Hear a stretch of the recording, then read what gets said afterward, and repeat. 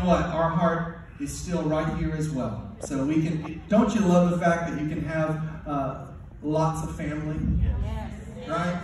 And one of the things I love is old friends, and that's what you guys are. You can't make new old friends, right? We're building a great congregation, and God's giving us great relationships and people of influence. Had the pleasure to offer the opening prayer on the floor of the House of Representatives just a couple of weeks ago. And God's opening doors of influence, and it's just incredible. But there's nothing like old friends. You don't have to be old to be old friends. Okay, let's jump to the scripture today. Turn to Isaiah chapter 61. My mic's popping. Do I need to do anything different with it? Or are y'all working on a good deal? We've got the best sound team in the world. Amen. Isaiah chapter 61. Turn there, and we're going to read several verses, but I want you to turn to one. And I really know without a doubt that there's a word that I want to bring to you today. And for some of you, you're going to say, oh, really? Okay. Heard that before. And others are going to be like, this is the first time I've ever heard it. But the apostles throughout Scripture tell us to be reminded of things that we know because we forget. Right. And some words are brand new to us, and some words are more significant because they remind us of things that we know and sometimes forget. And so Isaiah chapter 61, let's pray, and I'm going to jump in the saddle for the next 26 minutes and 45 seconds. Father, we thank you for this morning and the opportunity to minister the word. We pray that you would open our hearts to what you want to do and what you want to say. I thank you for this great church, which is a well of living water that blesses the nation. And I pray, God, that you would speak to us personally, individually, and corporately, that you would break open something new in us and in this church and in this region for this season in Jesus' name. And everybody shout, amen. Amen. So today I'm going to talk about praise. Everybody shout praise. Praise. Now, when you say, hey, we're going to talk about praise, you got two different camps. You've got some people who are like, praise, woohoo, yeah, we're doing it. You know, those are the people from the Happy Clappy Church, right? You were raised in a church like Triumph. And so when you say, I'm going to talk about praise, they're like, oh, yeah, that's exactly what I want to hear, praise God. Then you got the other folks, and I know because I grew up this way, and when you say, hey, we're going to talk about praise, then they're like, not woohoo, they're like, whoa. What's going on? What are we about to do here? Because you may be from the smells and bells side of the faith spectrum, right? I know, because I was one. I was raised as an altar boy in the Greek Orthodox Church. My dad's Greek Orthodox. My mother was raised in the United Pentecostal Church. I would go serving as altar boy with the shells and the smells of the bells and the sign of the cross and all that on Sunday morning. And then on Sunday night, they would run the ham and beef warming up, and we would dance and run through the aisle. So many times as a young teenager in church culture, I didn't know when church was here whether I was supposed to kneel or run. Okay. So hopefully we got it right. Both are great. So there's something for everybody, but I wanted the title of my message is Raise a Hallelujah. And I want to talk to you for just a few minutes about praise because I think it's very significant. In Isaiah 61, we see the prophecy that Isaiah gave about Jesus, the Messiah. And we know that what Isaiah gave hundreds and hundreds of years before Christ is about Jesus because when Jesus showed up, he read from the scrolls in the synagogue when he was beginning his earthly ministry, and he read this passage from Isaiah. And when he read it, he closed the book and he said, today this scripture is fulfilled in your ears. In other words, the things that we just read about are all talking about me. Yeah. And the things that this scripture promises, now we get to walk in it because it's talking about me. So Isaiah chapter 61, just 3 verses. The Spirit of the Lord God is upon me. Everybody shout, upon me. Upon me. In the South, you can even say, up on me. The Spirit of the Lord is up on me. Right? We need the Holy Ghost up on us. Not just upon us, but up on us. And it says, because the Lord has anointed me. Somebody shout, I'm anointed. Anointed. I love this verse because it says, the Spirit of the Lord is upon me because. We don't need to just read through that because there is always a function that comes with the anointing. There's always a reason the Spirit of God comes upon a life. There's always a because. God's Spirit doesn't come upon you just to make you feel great. He doesn't come upon you just so that you can feel warm and fuzzy on the inside. He doesn't even come upon you just so that you can be forgiven of your sins and made right with God so you can go to heaven when you die. But God's Spirit comes upon us for mission. There's a mission, there's an assignment with the anointing of God when it comes upon your life. Teacher. And so Jesus said, here it is. The Spirit of God is upon me because he has anointed me to preach good tidings to the poor. He has sent me to heal the brokenhearted. Now, I love what he says. This is my message. He says, it's good news. Yeah. Yes. Now, the world is full of bad news, and some would say it's full of fake news. Okay. But Jesus said, my message is good news. That means if anyone is peddling a message in the name of Christianity, then it's not good news, it's not gospel, it's not God's news. Because Jesus says, my news is good news. And what I'm proclaiming is something that warms every heart and brightens every life. Yes. It's not a message of condemnation, it's a message of deliverance and liberty. He said it's to preach the gospel to the poor, and he goes on to say, to heal the brokenhearted, to proclaim liberty to those who are captives, and the opening of prison to those who are bound, to proclaim the acceptable year of the Lord and the day of the vengeance of our God. He says, listen, this is my mission. You want to know what Jesus is about? He says, this is what I'm about. I'm here to preach good news, to set people free, to heal people who are wounded, to mend what is broken, to put all that is out of order back into order. And that's encouraging, because if anybody has situations in life that are out of order or that are broken, you've come to the right place. Woo. Because the God that we serve is a God who loves to put things back together. Preach it. There's no puzzle that's too hard. There's nothing too broken for him to mend. That's what he's about. There's no news that's too bad that his good news can't overcome. Jesus. And he said, this is why the Spirit of God is upon me. And Jesus would tell us that he has sent us with the same Spirit, with the same anointing, with the same mission. Come on now. If you want to know what your purpose is in life, it's not a mystery. It's to preach good news to the poor. It's to bind up the brokenhearted. It's to bring healing where there are wounds. It's to set people free. And then he says to preach the acceptable year of the Lord. In verse 3, he says to console those who mourn in Zion. And I love this. He says to give them beauty for ashes. He says to give them the oil of what? Joy for mourning. And then he says to give them the garment of praise for the spirit of heaviness. He says, this is what I'm about. And there's an exchange that happens when you interact with me. Okay. You bring me your ashes, and I'm going to give you what's beautiful. Yes. You bring me your mourning, and I'm going to give you joy. Yes. You bring me your heaviness, and I'm going to give you a garment of praise. Amen. Somebody shout praise. Praise. Now, this is important because I believe that our age is characterized by a spirit of heaviness. Yeah, awesome. Here, let me just hand this to you. See, we can have a praise break right now. Woo. It's okay, I've got 20 minutes to get you there. Thank you, Jesus. Our age is characterized by a spirit of heaviness. If you look socially at what's happening around us in our relationships, personally, interpersonally, and then globally, nationally, there's a spirit of heaviness. If you look at our political climate, can I get a witness? Yes. There's a spirit of heaviness. There's divisiveness. There's strife. Yes. There's contention. There is a war going on. There is a fight. There are people who are entrenched in positions, and there's a gulf between them, and there is heaviness that is upon the people because no one can come together because of a spirit of heaviness.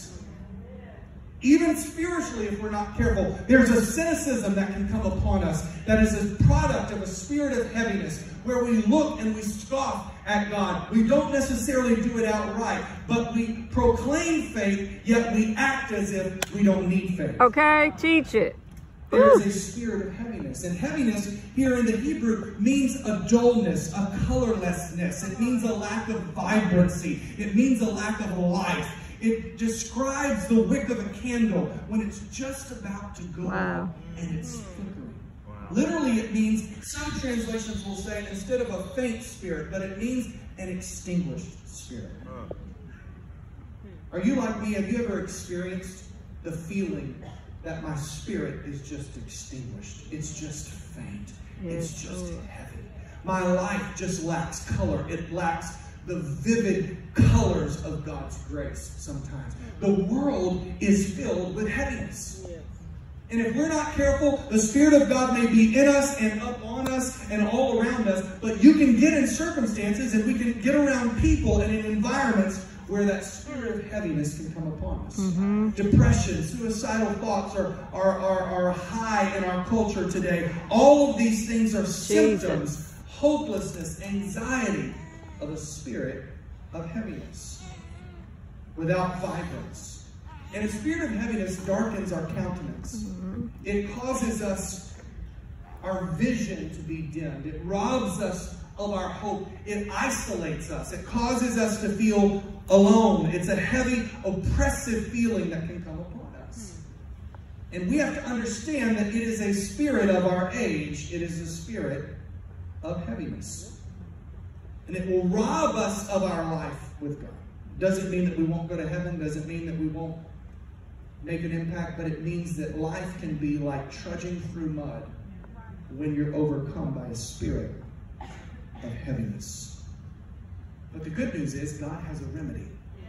God has a remedy for the spirit of heaviness. And he says, listen, I'm going to preach good news to the poor. I'm going to bind up the brokenhearted. And I'm going to take your ashes and give you beauty. I'm going to take your mourning and give you joy. And here's the remedy for the spirit that plagues our society and even the church today. He says, I'm going to take your heaviness and I'm going to give you a garment of praise. Somebody shout praise. Praise. I'm going to give you a garment of praise. Now remember, I told you, some of you are like, oh, Pastor, are we really going there? And I've heard this before. Listen, just because you walk in and you know the socially acceptable norms of a spirit-filled church, which means when I walk in and the music is high, then I know that I need to clap, occasionally praise, move from side to side. That does not mean you are praising God. It means you are going through motion, but it does not necessitate, it does not equate praise.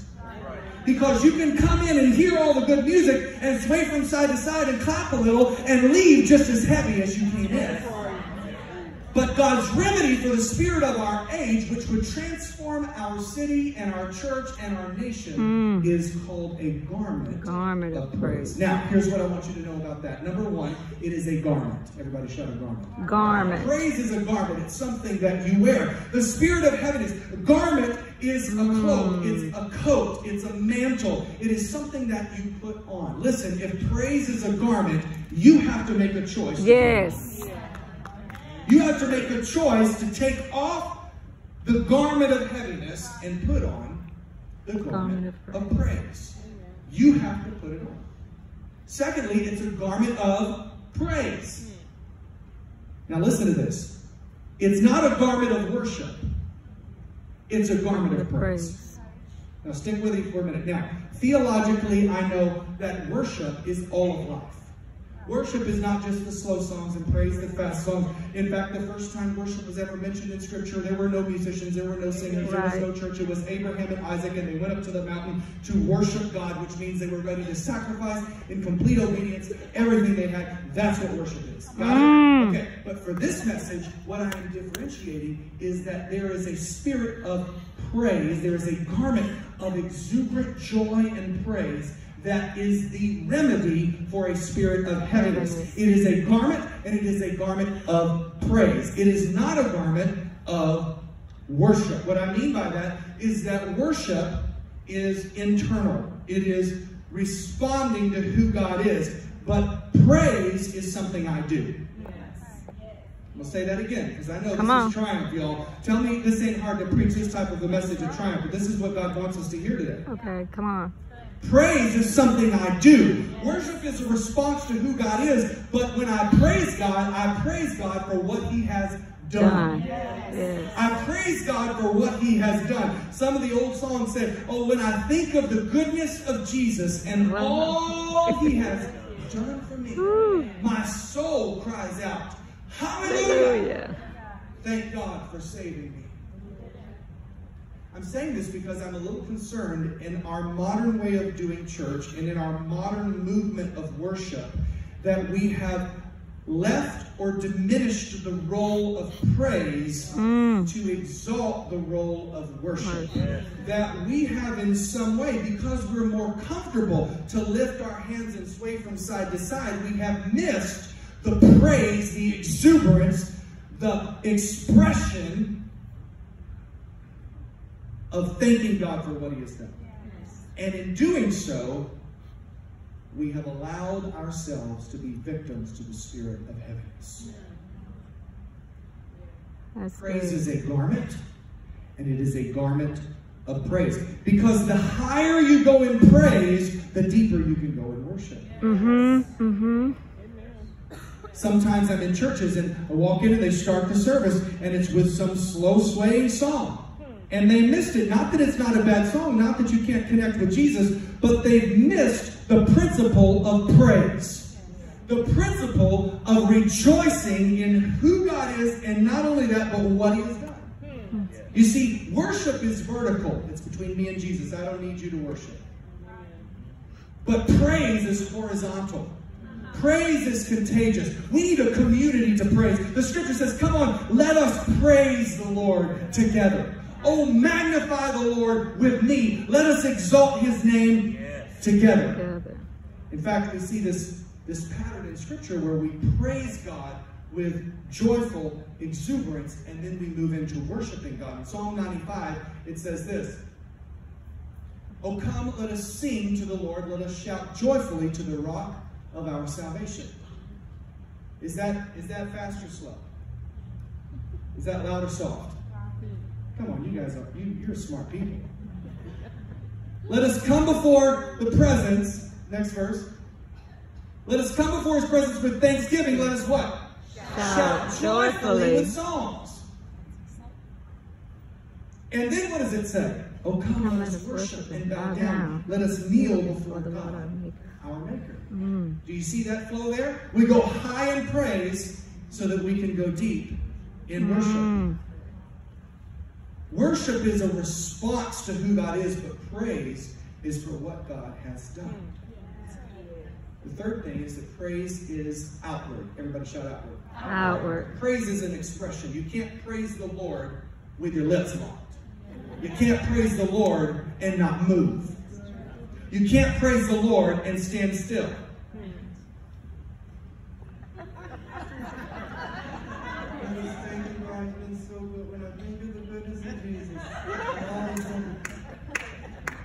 Praise is an action. Praise is motion. Praise is expressive. Hebrews tells us, let us offer to God the sacrifice of praise, which is the fruit of lips that acknowledge his name. The fruit of lips that worship him, that profess his name. If you look in the Old Testament, when they were given prescriptions as to how to prepare the garments of the priests that would come into the presence of God, they were instructed to sew bells into the lining of the priest's garments. And Josephus, who is a historian who lived during the time of Jesus, chronicled that Old Testament history and said that there were perhaps more than 75 bells that would have been sewn into the garment of the priest when he would come into the presence of the Lord. Do you know that means that the priest of God could not move without making a noise? That he could not move without worship and praise and celebration and music happening. One of the most significant decisions I ever made in my life was the decision to praise God. To praise God, because praise is a choice. Now, sometimes in church, you know, the preacher will say, well, in the Greek it says this, in the Hebrew it says that. Have you ever wondered why preachers do that? It's not just so we can look smart. But it's because the original New Testament was written in Greek, and the Hebrew was written, and the Old Testament was written in Hebrew, and these are very dynamic languages. So in the Greek, for instance, the Greek language has 4 times the number of words that the English language has.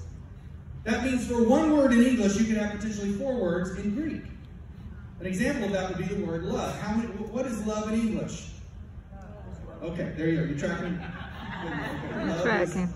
Now, we have to be careful because we don't believe that love is love.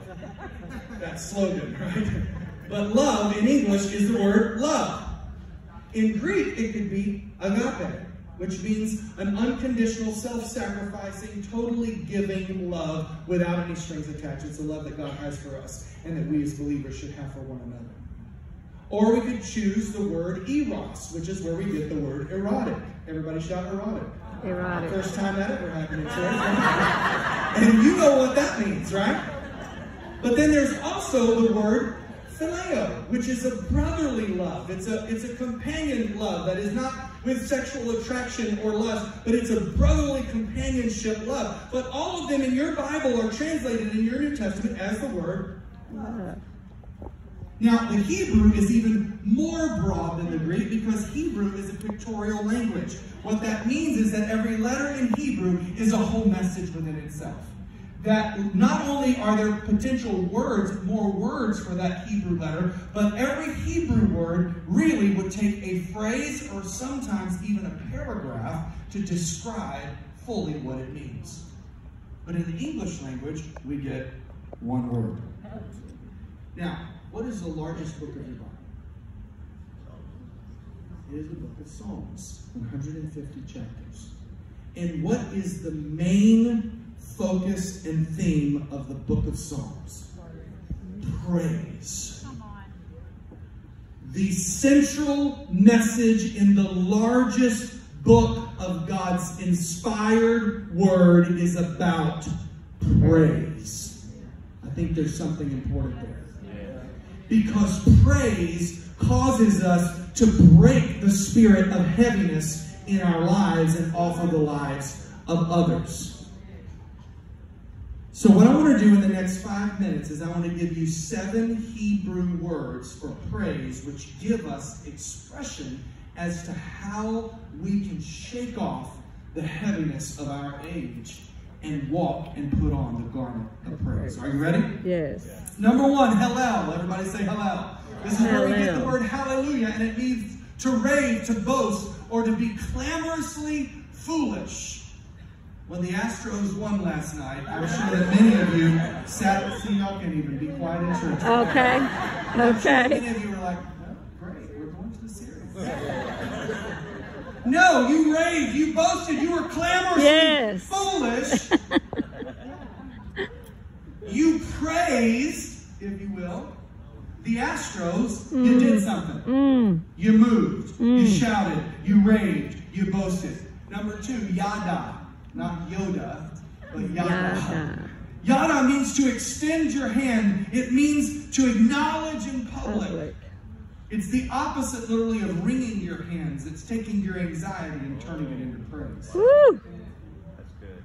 But it's public. Everybody shout public. Now, I know many people, you know, the other day I tried this. I said, honey, I'm about to go. I've got a couple of meetings. I've got to counsel and have a lunch meeting with this couple and this other woman. And here, look, I'm just going to put my wedding ring right here on the counter, and I'm going to go out on my day. And when I get back, I'll come back in the evening, and I'll put it right back on, right? That wouldn't work. Do you think she let me leave the house? She would have tripped me before I got to the door. Because we all know that a covenant is public. Okay. It's not private. I can't say, oh, well, you know I love you. You know we have this thing going on. It doesn't matter if everybody else knows it or sees it. Our relationship with God is likened unto a marriage covenant. Right. And to praise God means to yada God, which means to do it in public to let everybody know. That is so good. I've just determined I refuse to give more praise to a sports team that will never know my name than the God of the universe who found me, who rescued me, who lifted me, who is with me. Thank you, Lord. Thank you, Lord. Why is it okay to do this everywhere else but in church? Now you say, Pastor, we're triumph, man. We know how to praise. I know that we were founded in that way, and I know that we know how to praise, but I don't know that we praise at the level that we need to praise to break the spirit of heaviness. I'm concerned it can become cultural, it can become automatic, it can become habitual, and we can walk in and praise, but leave with a garment of heaviness. Barak, to bless by kneeling or bowing, to present yourself expecting to receive something from God that you don't already have, is another word translated. All you're going to see in your psalm is praise, but it means to kneel or to bow. Zamar, making music to God with strings. Aren't you thankful for our band here today? Yes. Woo-woo. I love it as I interact with people in Washington, D.C., and they don't have any background of church. They're very educated, very affluent, and it's interesting to watch as they experience one of our spirit-filled services. And they're like, oh, this is kind of cool. I love, that's kind of neat that you guys you're current and you have like a band and drums, and that's kind of cool. You know, you're like trying to be hip and stay modern. I said, no, wait. We don't have a band because we're trying to be relevant. We don't have drums because we got delivered from church without drums. We have musical instruments because the Bible says God wants to be praised with musical instruments. Okay. And when we beat the drum, when we play the keys, when we strum the guitar, it's an offering of praise to God. You see, I don't praise God. I don't lift my hands because it's cool. I don't lift my hands because everybody else is lifting it. I don't shout or clap or dance because that is something that is cultural or that is according to my faith background or how I was raised. But I do it because that's how God says, if you're going to praise me, this is how I want to be praised. Yes. Yes. You don't get to praise God any way you want to praise God. And that's why we're bound. Oh, Pastor, you don't know. I'm an introvert. Really? God created your introvert self and still told you to praise Him with a loud voice, and the lifting of the hand, and the shouting of the hand, because He knows what you need is to praise Him and be delivered from what you need. Yes. Amen. I'm convinced that some of our chronic social, emotional conditions could be totally relieved if we would relearn how to praise God. Relearn how to praise God. I'm convinced that if we could just get a little bit of air between the floor and our feet, it might lift our spirit and our emotion. I'm concerned that if we just put our hands together with purpose and with meaning, and if we allow our praise to be as great as it was for the Astros last night, that something could break in our church, that something could break in this city, that something could break in our nation if God's people would shake off the garment that everybody else is wearing and put on the garment of praise. When you walk into Walmart, when you go to your cubicle, when you go to your refinery and you put on your jumpsuit, what if your jumpsuit was lined with praise? What if your slot or whatever you wear to your place of employment was lined with praise and everybody else was wearing heaviness, but you got a little hallelujah in the car before you got to work today? You took a little airtime in church on Sunday morning and you discovered the presence of God and the power of praise. Shabbat, number 5, to address in a loud tone, to shout with a voice of triumph. Again, your favorite sports team. Touchdown. That was great. Your friend that you haven't seen in years comes and you go to pick them up from the airport. They come through the gate and you're like, good to see you. How you been? You wouldn't even think about doing that. And I'm saying the God of the universe deserves more expression than we would give. You didn't save me. You don't know where I was and where God brought me into. I look nice now. I've got some education and some money and some clothes, and I live in a great city. But you don't know the battles that I've fought in the middle of the night, that I've had to slip out of the bed and start walking and start praising and put on some music and say, okay, God, it's you and me. Time for a praise party. You see, I've gotten real good at having a pity party, but what I need to relearn, can I just be honest with you and just share with you myself? What I need to learn again is how to have a praise party. I allowed a spirit of heaviness to come on me the last couple of days and just was kind of hum. And I would, talk to my wife because she's my wife and she's the best thing that's ever happened to me next to Jesus. And I could just talk all about it and all that. And then finally, I came in here last night and I walked in this sanctuary and I began to do what I know to do even when I don't feel like doing it. And there wasn't anybody in here, but boy, these walls were shaking. And it's something about it that when I started doing what is, see, sometimes, most times, it's easier to act your way into a feeling than to feel your way into an action.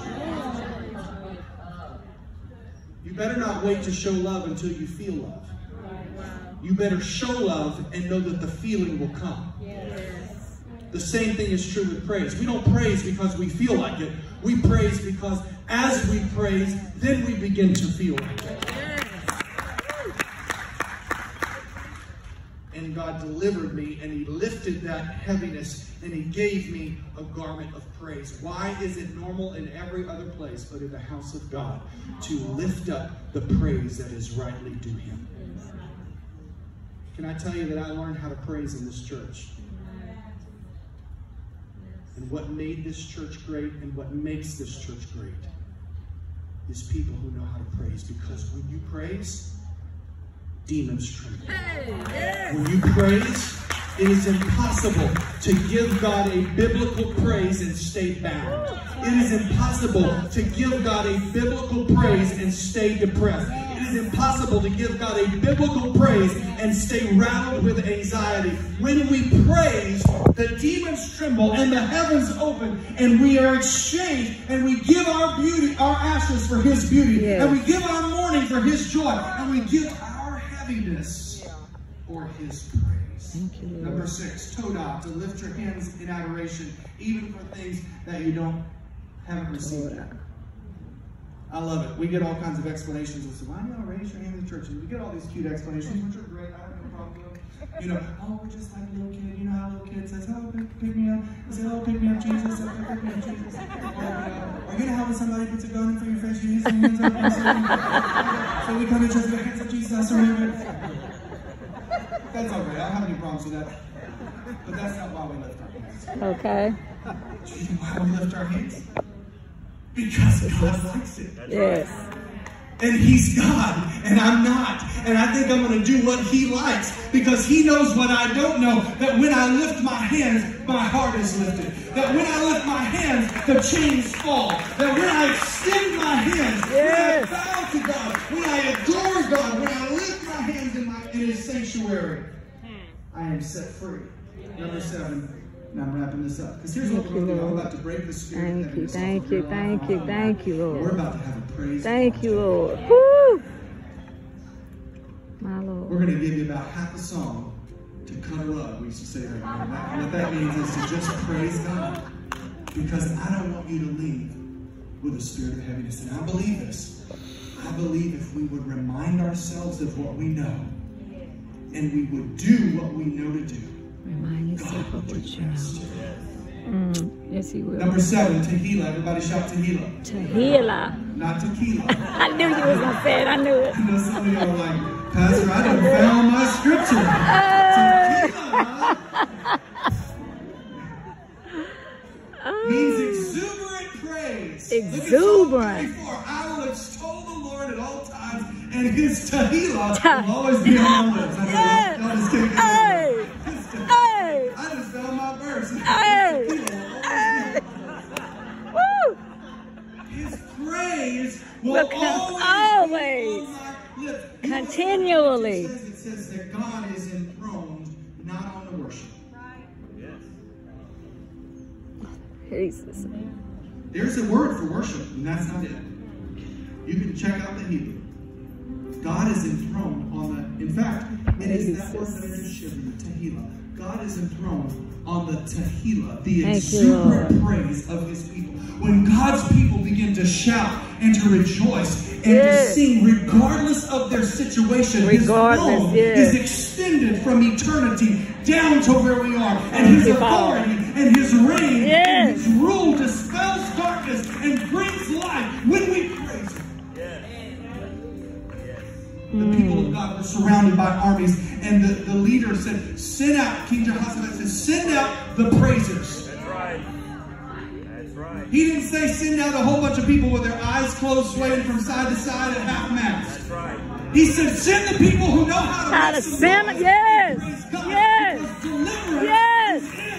Thank you, Lord. Woo. Jesus is the Lion of the tribe of Judah. Listen, I love y'all, and I love all the slow songs, and I love all that stuff, and I can sit up in Jesus' lap and cry a tear and have all that time that I need. But Jesus is from the tribe of Judah, and Judah does not mean worship. It means praise. He is the Lion of praise. Because we know that praise brings breakthrough. Praise. Paul and Silas were in jail because they were preaching the gospel and deliverance was happening. And they were in jail in a dark dungeon and in a pit, and they were shackled. They didn't sit there and sway and say, "To worship you I live. To worship you I live. It's okay if I just die, but I still want to worship you." The Bible says at midnight they began to praise God so loud that everyone heard them. And as they praised, the shackles fell off. An angel appeared and delivered them from prison. And the church rejoiced and grew and was spreading because of praise. Everybody shout praise. Come on, stand on your feet. 7 minutes over. There is a spirit of heaviness on people in this city, in this world, in our city, in our nation, and it robs us of the joy that belongs to us.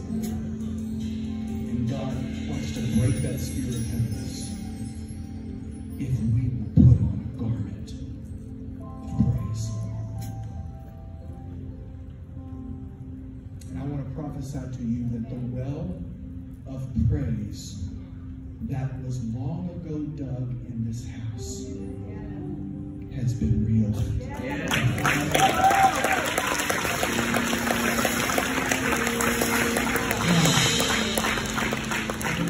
A terrifying statement. I've seen some craziness in this house. How many of y'all been here a long time? You've seen some craziness, right? I've seen a lot of stuff that was God and a lot of stuff that wasn't God. You know that worship and praise has a culture too, that it has cultural implications? That just because you praise in a certain way, you have to distinguish between what is biblical, what is cultural, and what is preferential. Because you prefer something doesn't mean that it's biblical. Because in your culture you do this way doesn't mean that it's biblical. So what I'm saying is God is opening up the well that has long ago been dug of biblical praise that brings a breakthrough like nothing else can break through. There is a well in this city. There is revival yet to come to this city. The heaviness and the despair and the weightiness is not for long.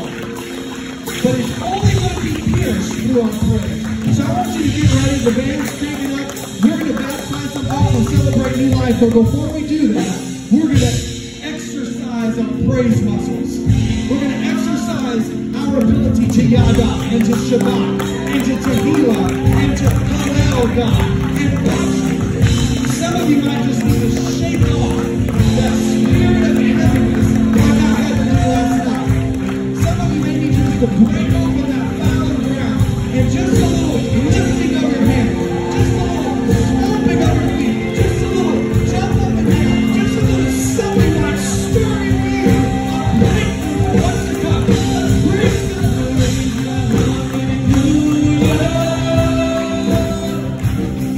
In the presence of my enemy. Hallelujah.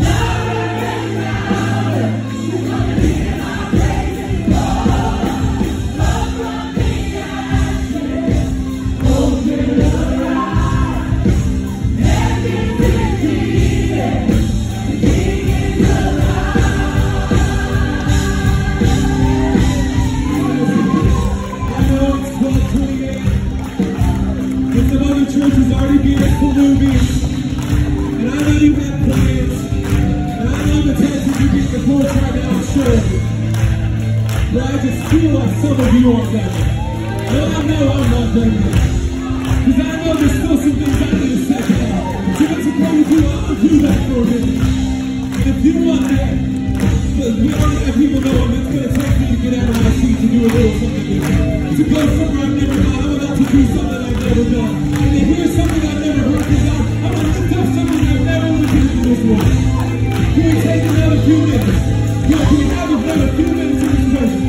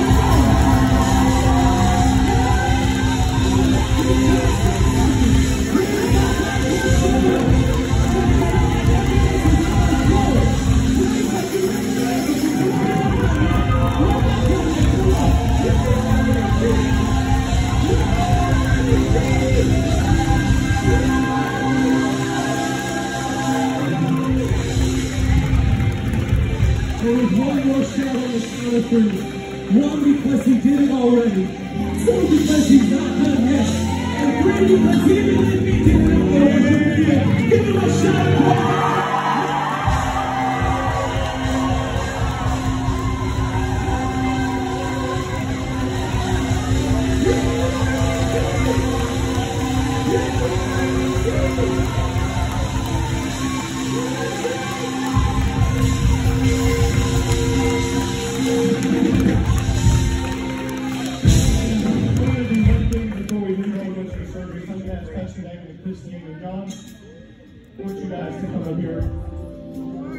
I want to pray over this family.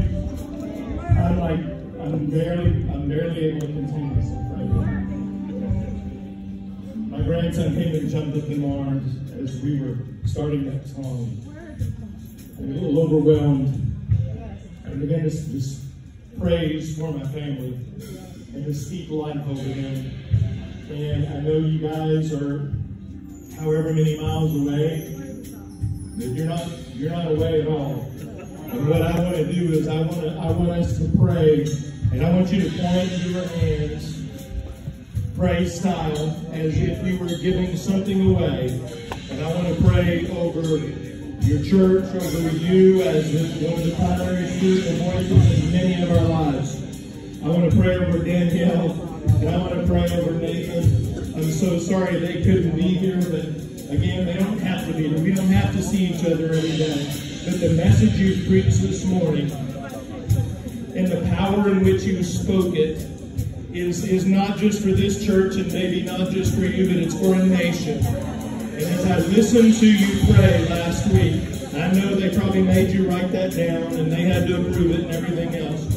But it didn't matter, because when I listened to you pray, I've listened to a lot of prayers over the House of Representatives and over this nation. But when I listened to you pray the other day, man, I began to feel something.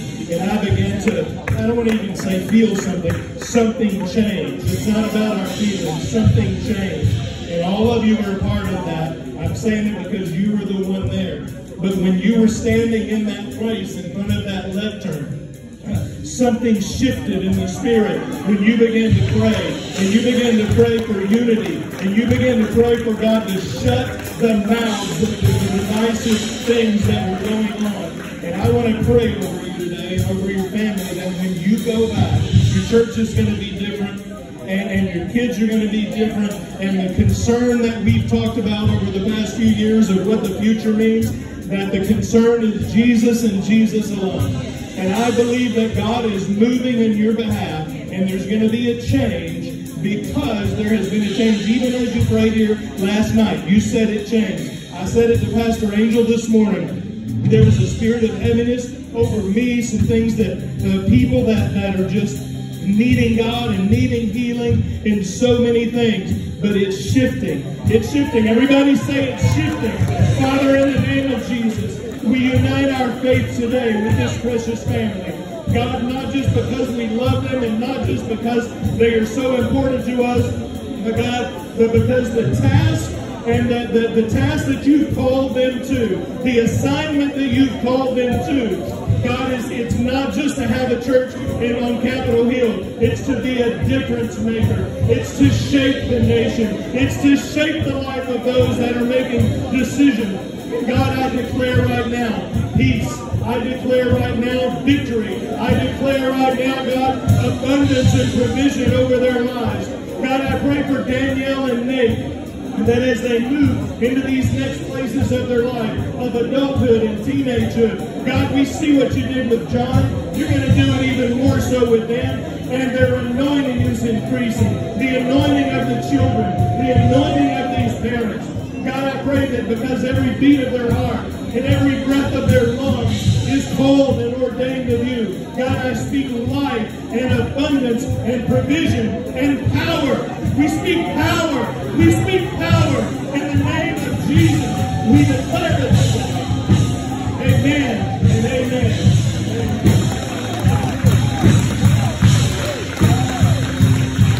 If you guys enjoyed Pastor Daemon Scapin with us,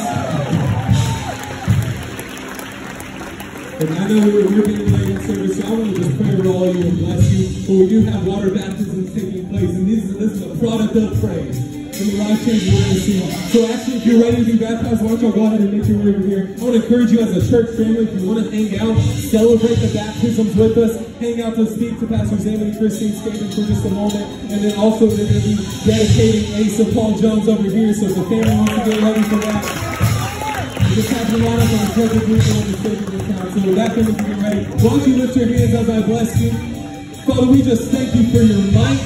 We thank you for your presence, and we thank you for your undeniable spirit in this room. I pray for every single person in this room who laid down a garment of heaviness, God, that they would refuse to pick it back up. They would walk out of here free with a pure emotion of gratitude and thanksgiving and the ability to walk and move in this, God, that this isn't just a moment for today, but that tomorrow things are shifted, and the next day things are shifted, and next Sunday when we get back together, the stories and testimony of what's happened just over this week will break through these walls. We praise you for it, we love you. In Jesus' name, someone say amen. We love you guys. We're going to stay crazy for a little bit.